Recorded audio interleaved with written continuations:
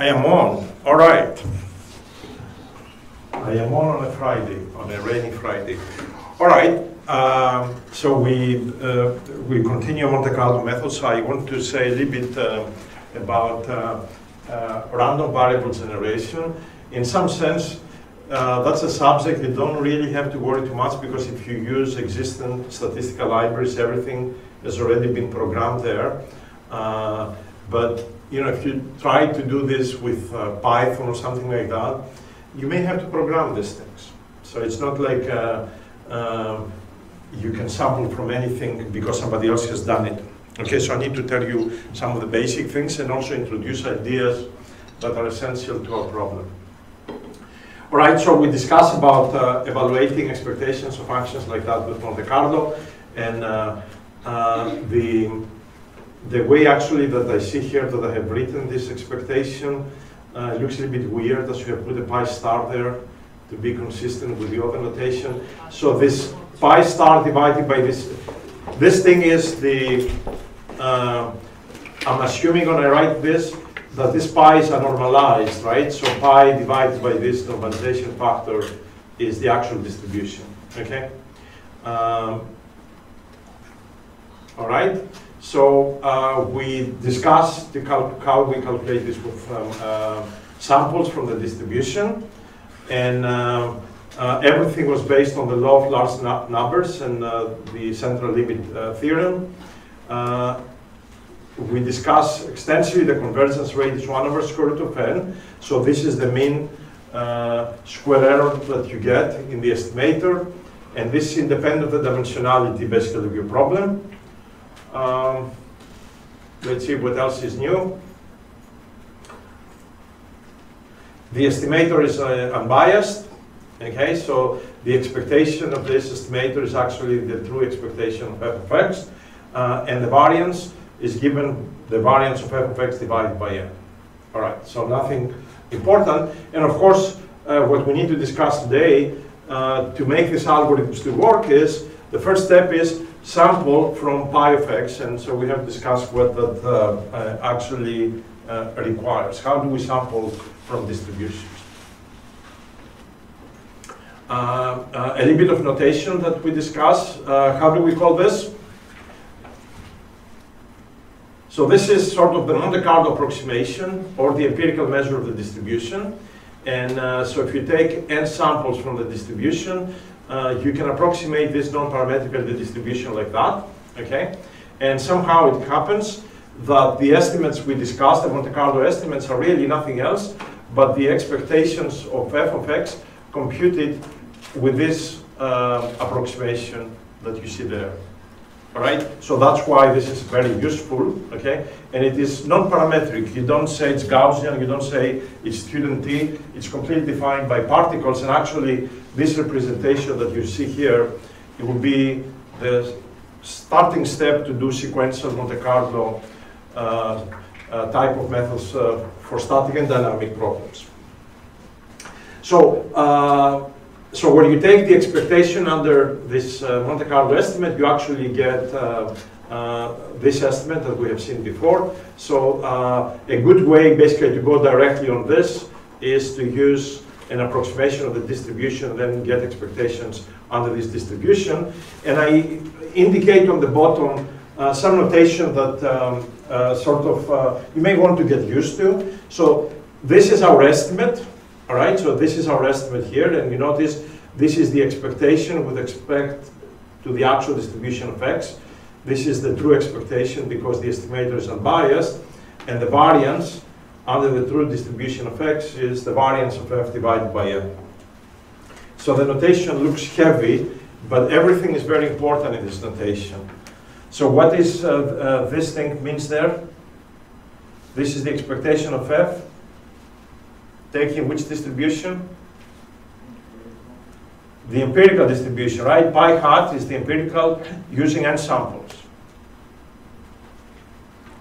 right? And then, you know, to discuss what that this is unbiased, we take the expectation with respect to the true distribution of x, and then the variance is the variance of f over n. All right. So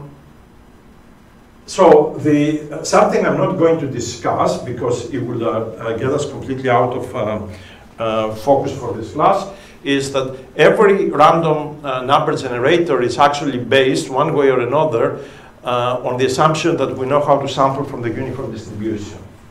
Okay, so this is sort of the most fundamental problem in probability on how to sample from this uniform distribution.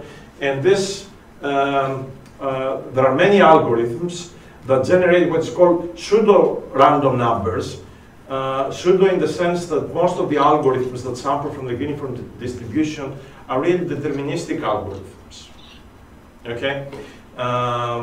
So I am not going to discuss this, and it's not really worth it for this class to bother. So let's assume that somehow we know how to sample from the uniform distribution, right? That's our starting point. And actually what, in the first part of the lecture today, I'm gonna show you how in some sense, by sampling from the uniform distribution, you can eventually sample from any arbitrary distribution.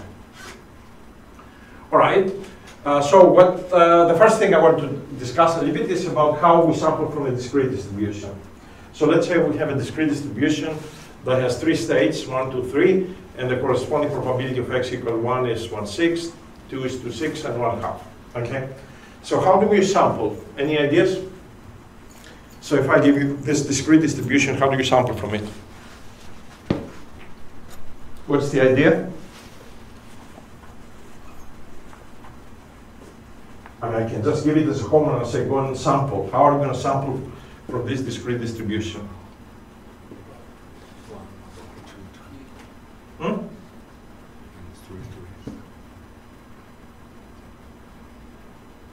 And I remind you that sampling from any arbitrary distribution, eventually the starting point may be something from the uniform distribution. So if you sample, if you take sample from the uniform distribution, can you make some rules based on that sample if you're sampling x equal 1, x equal 2, or x equal 3? Okay, so let's make an algorithm for that. So first thing is I want to define the CDF of the discrete distribution. So I want you to look at this very nice notation and agree with me that this is indeed the CDF of the discrete distribution. All right? So basically in the CDF, you sample all of these probabilities of the discrete events, right? And there is an indicator function. If you want to calculate the CDF at location x, there is an indicator function that says take all the i's that they're less or equal to x. Okay? So for example, there was a picture somewhere. So I'm going to go back to the previous slide. So if these are, let's say, the discrete probability, it's a different example from what I had before. The CDF will look like that. All right? Is that correct? Does it correspond to this? So we have 1, 2, 3, 4, 5, right? So this is good, okay? So the CDF basically 0 here, it jumps here with what? How much is this jump? It's equal to the probability of state 1, and then it goes up to 2, jumps with the probability of state 2. So the CDF, you sum P1 and P2, and then plus P3 and P4 and P5, and then you get equal to 1, okay? So this is how the CDF for the discrete distribution looks like. So I am going to define the inverse of the CDF, and I'm going to show you this graphically, as effectively the minimum of the out of the states of the discrete distribution, so the minimum x for which the CDF is greater or equal to u. Okay, so you sample a u from the uniform distribution, and this inverse CDF corresponds to the minimum of x for which the CDF at x is greater or equal to u. So for example, let me look at this picture. Let's say that you sample a u that brings you there.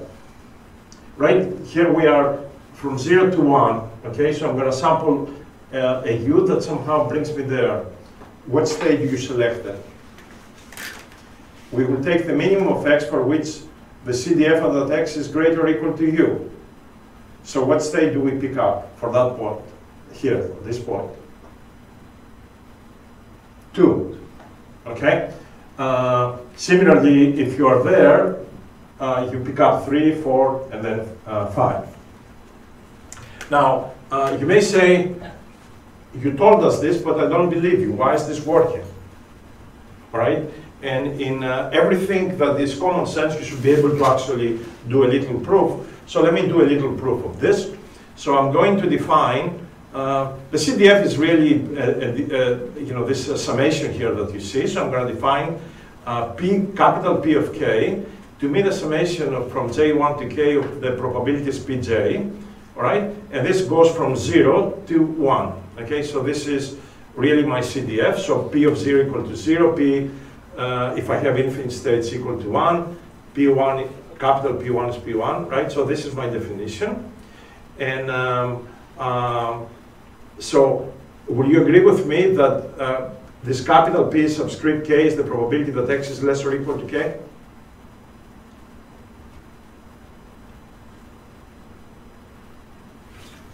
Right? Okay. So here is the idea.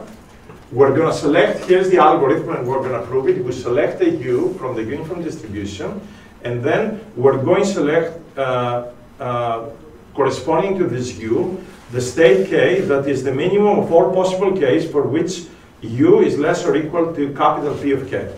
And I'm going to make a proof of this. You remember we said we're going to pick up, I had this in the previous equation. I'm writing here in the discrete form. So we're going to pick up the K for which capital P of K is greater or equal to U. So for example, this is P1, this is P2. If the U is here, we're going to pick up the state for which the capital P is greater or equal to U. So in this case, it's state 2. So let me see if we have the proof somewhere. So here's the proof. It's very simple.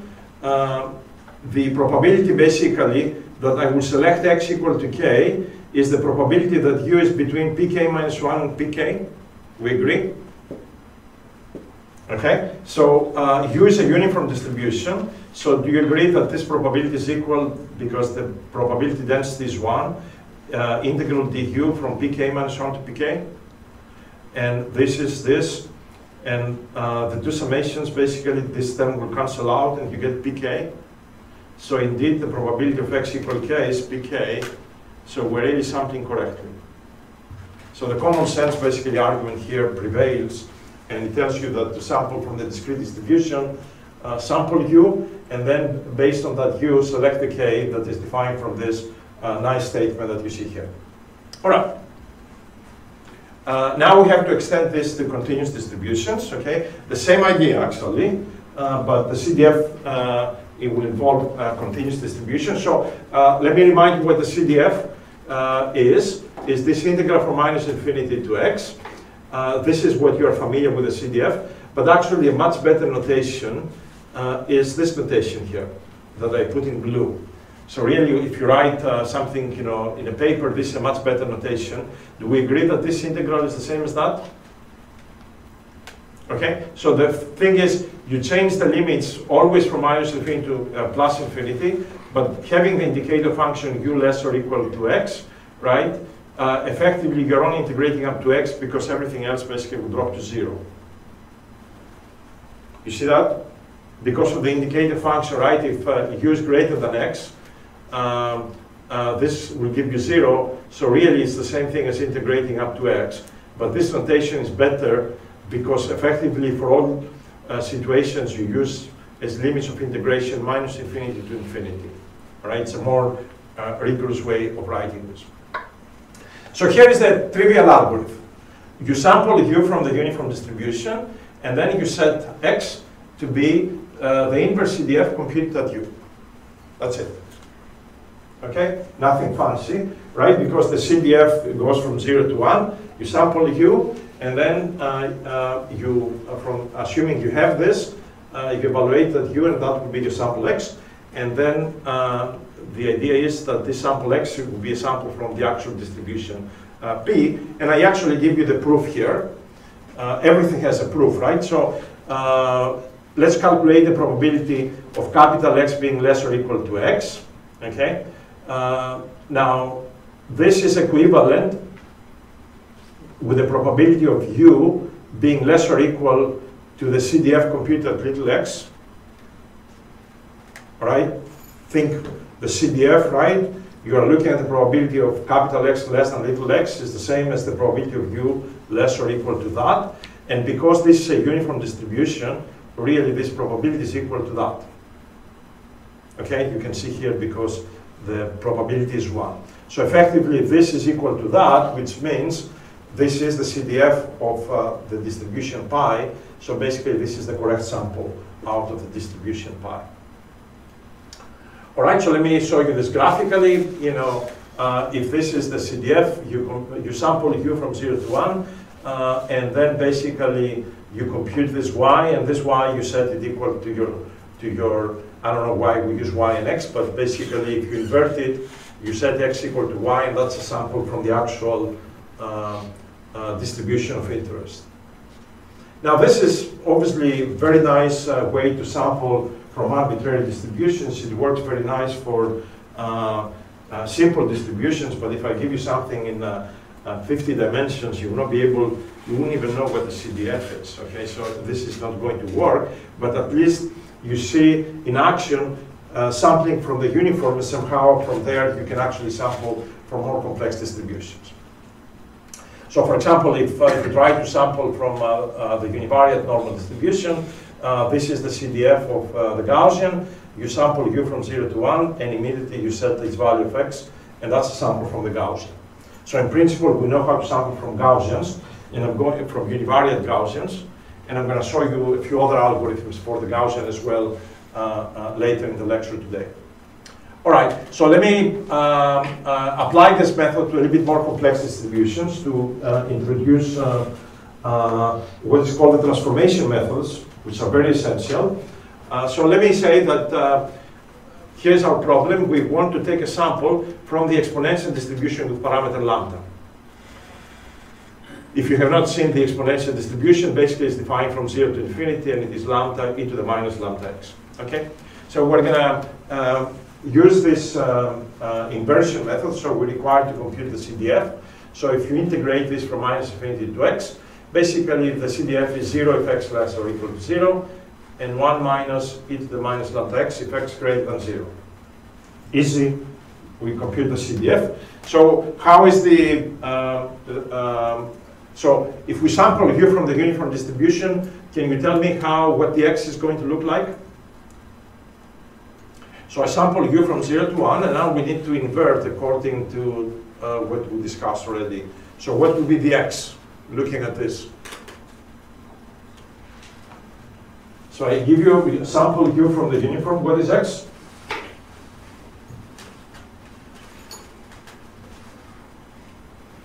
Right, so you set this equal to u, so what will be x? 1 minus u log divided by minus 1 over lambda, right? Yes, no? Is this correct? If you set this equal to u, right? So x equal minus 1 over lambda log of 1 minus u, right? That's the inverse CDF computed at u. Correct? All right. So you know what that means actually? If u is a uniform random variable from 0 to 1, then x as minus 1 over lambda log of 1 minus u, it's actually a random variable from the exponential distribution of lambda. This is now, even though we derive this with this inversion of the CDF, now we introduce the concept of transformation of variables. And here is an extremely useful distribution, right? You start with u being uniform random variable, log of 1 minus u times minus 1 over lambda is actually a distribution in the exponential family, distribution with parameter lambda. Okay? And actually you can show the derivation is trivial, okay? I'm not going to go through the derivation here. You can also show that minus 1 over lambda of log of u is also from the exponential distribution with parameter lambda. So these are sort of the simplest possible transformations where you take a uniform distribution and somehow you transform it to the exponential distribution. Okay? So think of this, even though we did the derivation by inverting the CDF, really this is sort of a transformation that takes you from one type of distribution to another type of distribution. So how does this works again? You know, the same idea as before. You sample U from 0 to 1, you compute the inverse CDF at U, and you set that sample equal to X. And this is samples basically from the exponential distribution. It's a histogram where you generate by taking samples to start with from the uniform distribution. Right? So very sort of simple way to sample from the uniform distribution. Now let me give you another example. Okay. Let's say that you have samples X coming from some distribution F, and you take n of the samples, and you want to find, you want to sample from the distribution of Z, the underlying distribution of Z. So the samples X come from this distribution of F. If you take n of those, you define this to be the max of x1, xn, and you want to sample from the underlying distribution of this max of these elements. I mean, if x1 and xn are random variables, right, from this, drawn from this distribution, I want to find the distribution of the maximum of this. Okay? So what you do is, you define the CDF, the standard definition, and so the CDF of this is the product over n, because these are IID samples of these probabilities. And these probabilities, you know what they are? Each of them is basically the CDF computed at Z, and because I have n to the power n. All right? And then you know what? It's very simple. You sample from U, from the uniform distribution, and then what is the corresponding sample of Z is basically U to a power 1 over n, and then inverse of the CDF of X. So basically, if you take the inverse CDF of F, and you compute it at U to the power 1 over n, the sample generated is the sample of the underlying distribution of this max of x1 to xn. You can do lots of little homework problems like that, right? So this is, you know, how we take samples from this distribution. All right, so obviously this method is very limited to simple distributions, okay? You're supposed to know the CDF, and usually you don't, so not very practical. So, so let's try to generalize a little bit these transformation methods. I am not going to give you any proofs because it will take us basically 10 lectures to go through each proof of this, but you already have seen that if U is uniform, then the variable x defined with this formula or this formula with the log of U and log of 1 minus U is actually a distribution that follows this exponential distribution with parameter lambda. So the question is, are there any other transforms that look like that somehow are powerful, you know, that we can go from the uniform distribution to some other distribution? And the answer is yes. So let me give you some. You maybe have never seen those before. Okay, so let's say that you have samples from the exponential distribution with parameter lambda equal to 1. Then, if you take the summation of these samples from I equal 1 to nu, then this is a chi-square sample from the chi-square distribution, or chi-square, how you call it. If you take now another summation from I1 to alpha, assuming alpha is an integer, times beta, then this is surprisingly a sample from the gamma distribution with parameters alpha and beta. And if you take the ratio of these things, then this is a sample from the beta distribution. How do you like that? And you may say, yeah, nice, but then I need to sample from the exponential distribution. Yeah, the exponential distribution you sample by sampling in the uniform distribution. So basically we sample, you put lambda equal to 1, you sample U from the uniform, you take, let's say, minus log of 1 minus U, and you generate the samples, take the summations, you have samples from this distribution, the gamma, the beta, ready to go, okay? Now, bad news, of course, I didn't tell you anything, but this methodology that I show you here, yes, you can sample from the gamma and beta, but it requires, let's say, that this alpha is an integer. So if it's alpha is not an integer, this doesn't work. Okay? I'm actually going to show you, I I think last year when I was teaching this class, I was looking to find how do you sample from the gamma distribution, you know, and for any numbers alpha and beta, okay? And I'm going to show you a methodology that I found in a paper published from someone at Stanford almost 25 years ago. And if you dig on the web, there is a wonderful little algorithm that works and gives you samples of the gamma distribution, you know. So somewhere in the notes, I will show you this in a little while. All right, so we discussed all of this, okay? So here is how to sample from Gaussians, okay? So let me see how we're gonna go on this. So first I'm gonna give you, without a proof, another transformation of distributions. If you have samples from the standard normal, all right, then, and you notice it's underlined there because that underlying thing, that means somewhere there is a proof that the good students in my class can go and read it, okay? These are extremely powerful, by the way, type of transformations. So if x1 and xn are samples from the standard normal, x1 squared and xn squared are samples from this chi-squared distribution. And if n is equal to 2, actually this distribution is the exponential distribution with parameter 1/2. So what I'm going to do is, I'm actually going to show you how we sample from the Gaussian by using this identity on a reverse, right? Using this identity on reverse. So let's see how we're going to do this.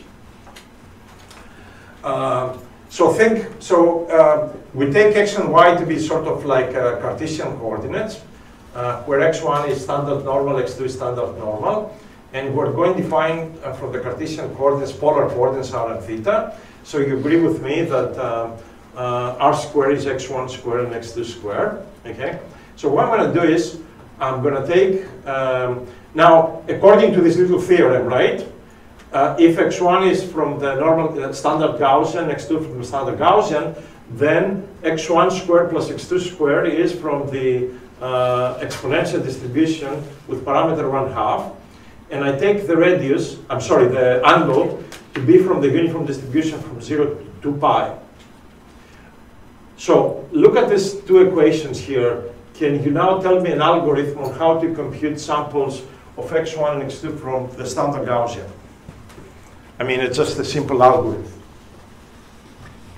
So I just told you that r squared, if x1 and x2 are from standard Gaussians, then r squared is from this exponential distribution 1/2 parameter, and theta is from the uniform distribution. So very easy to sample, right? We know how to sample from 0 to 1, so we can sample from 0 to 2 pi.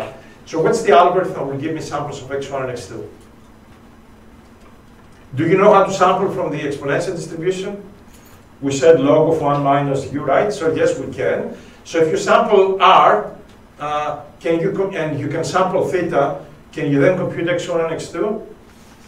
How do you go from polar down to Cartesian coordinates? x1 is r times cosine theta, r times sine theta, right? There it is.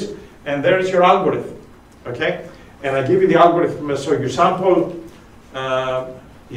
r from this exponential by starting with a uniform. You sample theta through also the uniform.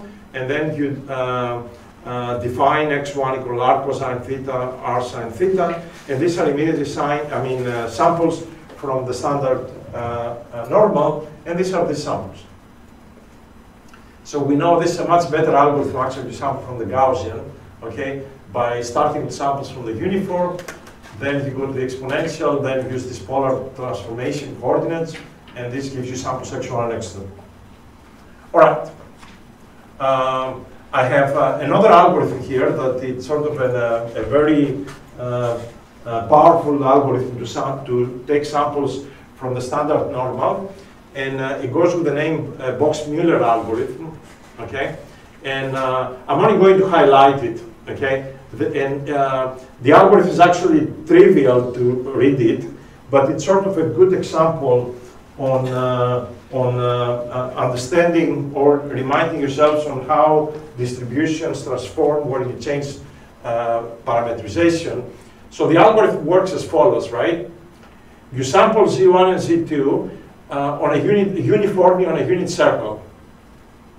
So if you sample Z1 and Z2 from the unit circle, the distribution is 1 over pi times the indicator function. So you can think of a square of size 1. You sample uniformly from there, and if the sample is not in the circle, you don't accept it. Otherwise, you accept it. That's the indicator function here. And this is 1 over pi. Where is this 1 over pi came? What's the area of the unit circle? It's pi r squared, so it's pi. And if it is uniform, the probability would be 1 over pi. All right? So you sample uniformly on a unit circle, and then you do 2 types of transformations, okay? One is you transform this Cartesian coordinates to polar coordinates. You will need to find the Jacobian of the transformation from Cartesian to polar, which is here. And then actually you do one more transformation. You use the polar coordinates, r and theta, to define y1 and y2. And then when you transform the variables and you go from Z1 to Z2 to Y1, Y2, and you do this in 2 steps, right? There is one transformation from r and theta to Y1, Y2, and then another transformation from Z1 to Z2 to r and theta. So when you do all this together, the distribution you get is basically the product of 2 univariate Gaussians. So actually when you do this algorithm, you get 2 samples from the univariate Gaussian at the same time. And this algorithm is called the Box-Muller algorithm. Literally, to implement it is one line, okay? And this is an algorithm you will see in programs like R and MATLAB. Most probably, this is the type of implementation they have, the way they get samples from a Gaussian. If you have a correlated Gaussian, okay, and in this case, we're talking about the bivariate Gaussian, okay? You can actually generate samples from bivariate normal density by first sampling from the standard normal. So if you take a sample from the standard normal using this algorithm or whatever I gave you all the techniques before, so take samples from there and then generate x1 and x2, okay? This is the mean of the bivariate Gaussian. These are the standard deviations, and this is the correlation coefficient. So use sample Z, okay? You sample take 2 samples Z1 and Z2, and then use those 2 samples to define x1 and x2, and you can show actually that these samples are coming from a bivariate Gaussian with means mu1, mu2, standard deviation sigma 1, sigma 2, and correlation coefficient rho. Okay, so you can actually show that this works. Okay, again, literally the algorithm is 1 line for this, okay, and then 1 line for this and 1 line for that, and this will be samples from a bivariate Gaussian. And actually, I show you the implementation of this with MATLAB, so you can play with the program if you're interested. All right. Now, do you ever wonder on how you can actually sample from a multivariate Gaussian? So if I give you a Gaussian in 50 dimensions, how do you sample in 50 dimensions? Okay. So here's a trivial algorithm. We're going to start with samples. So we want to sample from this multivariate Gaussian. So we're going to take samples, IID, from the standard normal. We're going to do what's called the Cholesky decomposition of the covariance matrix sigma. So we are going to write this as S transpose. So this is a linear algebra operation, the Cholesky decomposition.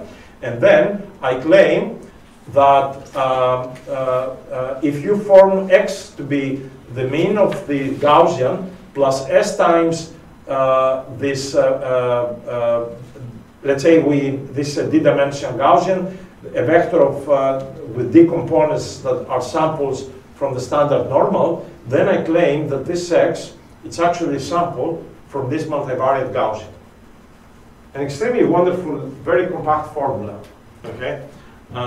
You don't see this often in statistics books, but you know, in machine learning, sort of, this is the standard way of getting samples from a multivariate Gaussian. You do the Cholesky decomposition, and then immediately X gives you a sample from the actual distribution, where Z are the samples coming from the standard normal. And you may say, I don't believe you. Why is this true? Look at that. Obviously, if you take the means here, the mean of Z is 0, so the mean of X is mu, so that's good. And if you take the covariance, take the expectation of this, what is X minus mu is SZ, and this is Z transpose S transpose, so S transpose is outside, and this is the covariance Z transpose. What is that? It's identity, right? Because this is the standard normal, so you have SS transpose, which is sigma, and that's the end of the proof. Okay, again, step one to this.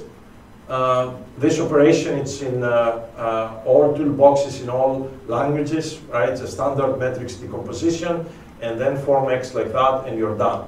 Now, the computation cost basically here may be significant when, if your covariance matrix is very high dimensional, so this algorithm actually may not be practical, okay? Because all the cost is involved in being able to do a Cholesky decomposition. Okay. We have 15 minutes, and I want now to go to more important methods. That at the end of the lecture today, maybe or on Tuesday, I'm going to tell you not to use them. But however, these methods are important because they change the paradigm as how you sample. They introduce a lot of new concepts on how you sample from implicit distribution. So the methodology goes with the name rejection sampling. So first step we're going to introduce is we're going to assume that we don't really know the actual distribution up to a normalizing factor. So basically we have some unnormalized version of the distribution. And I call this unnormalized version pi star.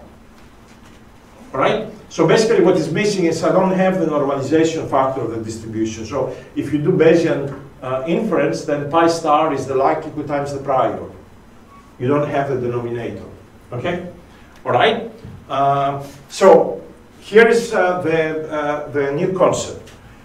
We're not going to. So we want to sample from pi of x, right?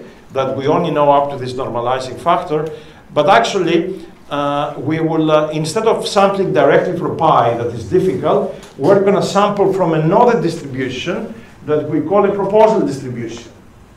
Okay. So we're not going to go directly to sample from pi, but we're going to sample from some other distribution that we call the proposal distribution. And this proposal distribution is also known up to you know, the normalization factor, which, you know, so I call this a normalized distribution Q as Q star. The idea here is if P is a very difficult distribution to sample, we're going to find some simpler distribution under some properties that somehow if we generate samples from that distribution, we may decide that those samples are actually samples from the distribution pi. They may. That's why the method is called accept to reject, because some samples we will accept, some we will not. Okay? So how do you construct Q? You're not going to take any arbitrary Q to actually do this. So what you need to do in this methodology, you have to find a Q that basically dominates pi. Okay, so basically what that means is if you draw, let's say, the distribution pi, right, in practical sense, think of this in one dimension, Q star has to be on the top of that. Okay, and also that means that the tails of Q have to be thicker than the tails of pi. This is very important. Okay, so mathematically what that means is that if you take the maximum for all x's of pi star divided by Q star, this is less than infinity. Okay? I'm going to show you this with a picture in 1 second, right? But again, Q needs to dominate pi. And this equation, the way it is written, also implies that in regions where the distribution pi is positive, Q has to be positive. Otherwise, right, I mean, if this sample is positive and this is 0, how do you expect to sample x from the regions where this is positive when this will give you nothing? Okay? And that's why it's very important that the tails of the distribution Q are thicker than the tails of the distribution pi. All right? In practical sense, that equation that I had here, okay, in practical sense, I'm going to interpret it as Q that needs to satisfy that pi star is less than m star times Q star for all x for some m prime greater than or equal to m that I had on the previous slide. So really this is, it's a theoretical bound that you will never be able to compute. So effectively we're looking for a distribution Q such that pi star at any x is less than m star times Q star at x. So our objective is to find the distribution Q that satisfies this for some m prime. All right? And sometimes this may be easy to compute, sometimes we will see it may not be easy to compute. So here's the algorithm, okay? Which is a big departure actually and introduces a lot of new ideas that are penetrating very modern algorithms for sampling. So we're going to sample y from the distribution Q of y, all right? And also we're going to sample u from the uniform distribution. We cannot avoid this. We always go through the uniform distribution. So two samples, u from the uniform and y from Q of y. The idea here is Q of y is going to be an easy distribution to sample, like a Gaussian, like, you know, an exponential distribution, you know, or a gamma distribution. So we sample y from Q of y and u from the uniform distribution. And then, this is very important, we are going to accept the sample y, so we're going to set x equal to y with probability that is given by the ratio of p star of y divided by m star of q star of y. And now you may say, why did I also sample u from the uniform distribution? Because a practical way to implement this criteria that says accept with probability that is, if u is less than that, then you accept, if not, you reject. Okay?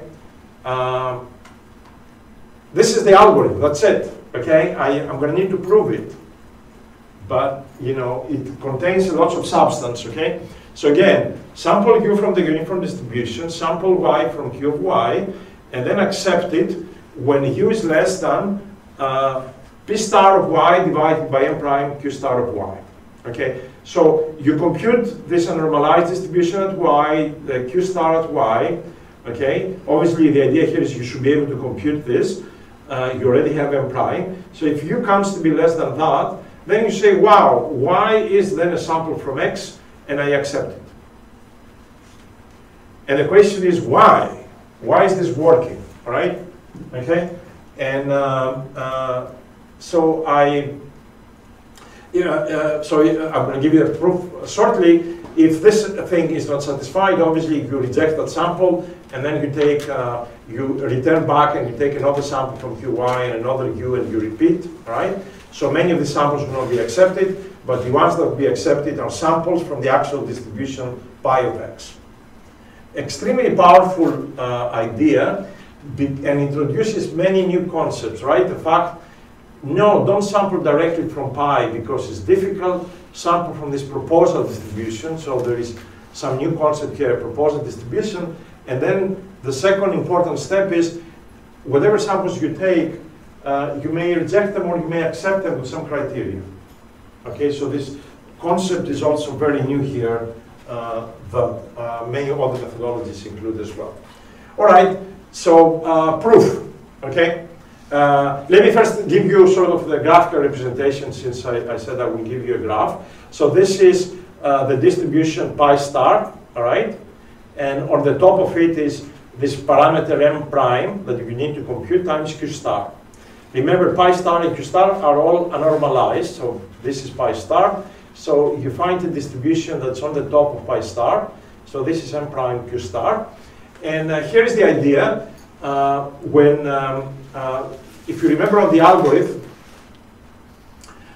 you are going to select u, and you are going to accept, okay, when, all right, you are going to accept when m prime, what is the criterion? Okay, here it is. So when m prime times q star at y times u, all right, is less than pi star of y.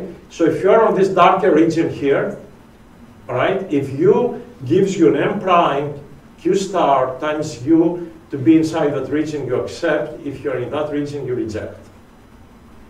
Okay, so sort of this is a way to visualize this. Okay, so if u times m star q star at y, all right, you do this evaluation at the sample y. If this is less than this value here, okay, which is pi star at this point y, then you accept, okay, otherwise you reject.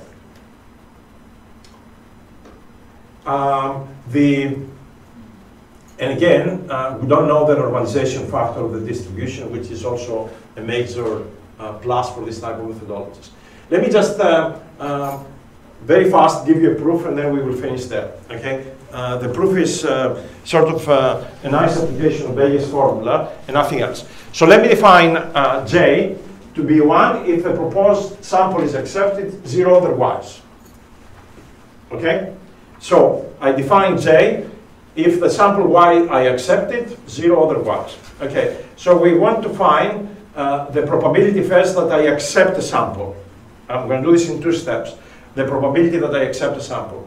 Can I write this as this integral and tell me what rules of probability am I using to write this probability that I accept as this integral? What is involved from here to left to this equation? What rules of probability?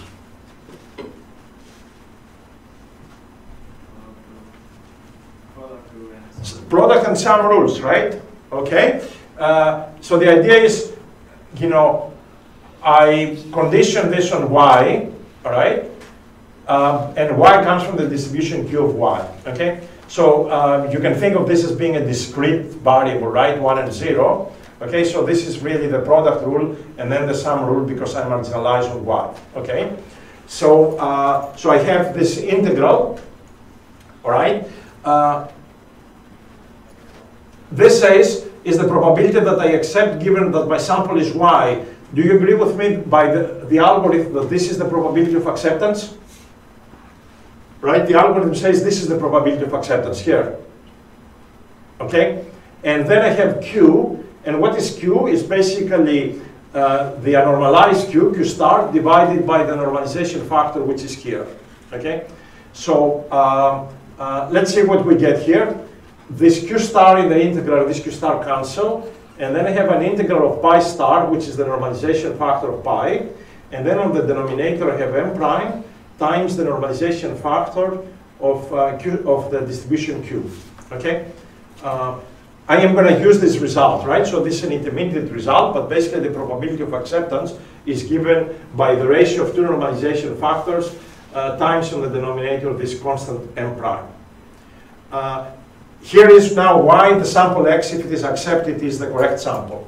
So I'm computing the probability that y is equal to x. So you remember, we take a sample x, we take a sample y, and if we accept it, then this becomes a sample x from the true distribution. So I use Bayes' rule basically to reverse the statements here. So this is the probability that I accept given that y equal to x times the probability of y equal to x, and this is the normalization factor P of acceptance basically, and I start plugging in things. Okay, so look at this thing here. It says the probability that I accept given that y equal to x. Do you agree with me that this is the acceptance probability? All right, that's the algorithm says this is the acceptance probability, okay? And then I have the probability of y equal to x, all right? That's Q of x, because this is from where I sample. I sample from the distribution Q of x. And then I have the probability of acceptance that is really z divided by m prime times this integral. So let's see what happens. Q star divided by the normalization factor, this divided by this gives me Q. So this term and that term cancel. So what actually I get is P star divided by Z, and M prime cancel, and P star divided by Z is actually P of X. So if you accept, all right, the samples X that you get are actually samples from the true distribution.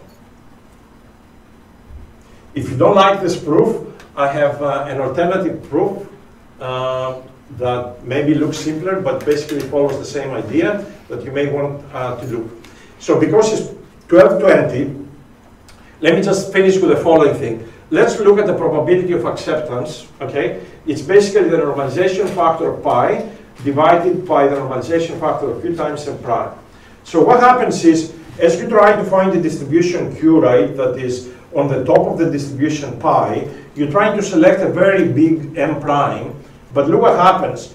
The bigger the M prime, the smaller the probability of acceptance. So if you try to bound something from infinity, good luck, because then the probability of acceptance is going to be 0, so you will be sampling going nowhere. Which means the tricky part here is to actually try to figure out the sort of you really want to be as close as possible to the actual distribution, right? But you don't want to do this at at an extreme cost. So the number of times that you need to try before you accept a candidate is given by 1 over this probability, okay? And so I'm going to pick it up from there on next Tuesday, and then we will discuss important sampling.